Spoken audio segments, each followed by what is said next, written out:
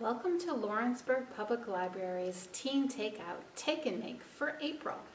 This month we're doing Blackout Poetry, and I hope it's something that you'll really like. So when you come to the library and pick up your box, this is what you'll find inside. Aren't there people on YouTube that make a lot of money doing unboxing? Maybe we should go viral. Oh wait, we are. Anyway, when you open up your box, you will find directions that tell you exactly how to make blackout poetry. You find a sheet of poetry prompts that you can do alone or with a friend, and then a list of 10 poems that you actually might love, or at least if you don't love them, you might not hate them. And you'll also have a Sharpie and a whole bunch of pages ripped out of old library books. Now don't worry, they weren't books that people were reading or would want to read. They were books that we have taken out of the collection, and instead of recycling them, we're giving you the opportunity to do some really amazing artwork and poetry.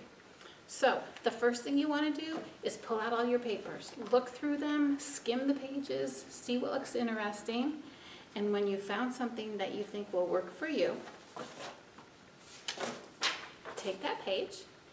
Second step, with a pencil, which isn't included, you want to go through and lightly circle any words on the page that you think would make a really awesome poem.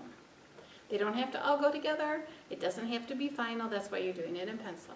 But just circle any words that you think are unique or interesting.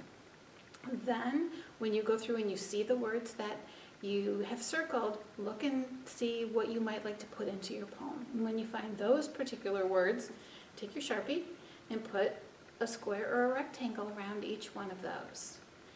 Then, this is where the art comes in, and it's really fun. Take the Sharpie, or if you have other Sharpies, or even use watercolors or crayons, make a design on your page around the poem. Now, it's called Blackout Poetry because when this first started, you would take your Sharpie and you would black out all the words except for the ones that you wanted to show. But you can be creative and do it any way you want to. In the papers that I gave you, there's also a link to a YouTube video, and she shows you how to do it in some more examples. Here are some examples that I've chosen for you. The first two I printed offline. This one is very simple. It's just taking the words that you're interested in, drawing a rectangle or a square around them, and then blacking out the rest of the page.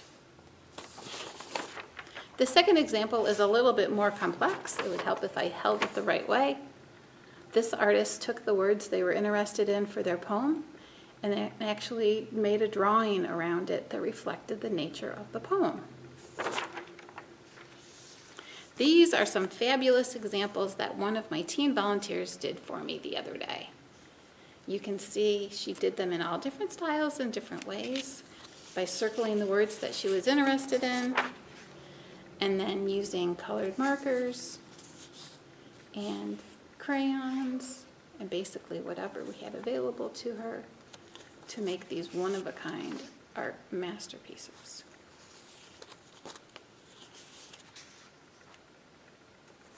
So this just gives you some general ideas of what you can do. And oh, by the way, if you're looking for volunteer hours or you'd be interested in being a volunteer here at the library, let me know and I will get you an application. We are always looking for teen volunteers, especially with a very, very busy summer reading program coming up. We have 77 programs scheduled, and so we will be needing a whole lot of volunteers. So if you're interested, give me a call, stop in and see me, or send me an email.